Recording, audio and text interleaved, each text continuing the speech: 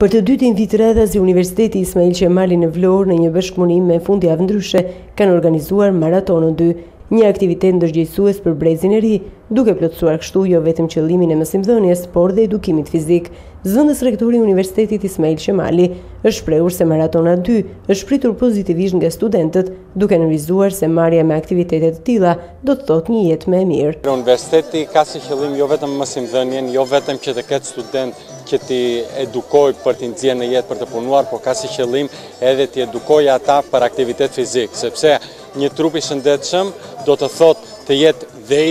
i edukuar, do me thënë në ana e mësimdhënies, por edhe një trup fizik i mirë. Synimi është që t'i kalojmë dhe shoqërisë vlonjate që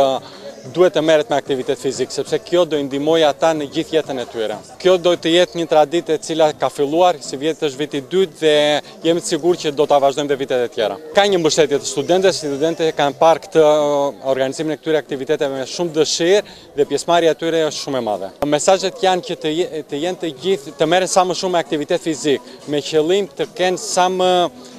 jetë cilësore, sepse aktiviteti fizik na ndihmon të jemi më të shëndetshëm. Maratona e organizuar nga Universiteti Ismail Qemali dhe Fundjavë Ndryshe për të dytin vit radhazi synon të kthehet në një aktivitet të përvitshëm për të edukuar studentët dhe me aktivitete fizike.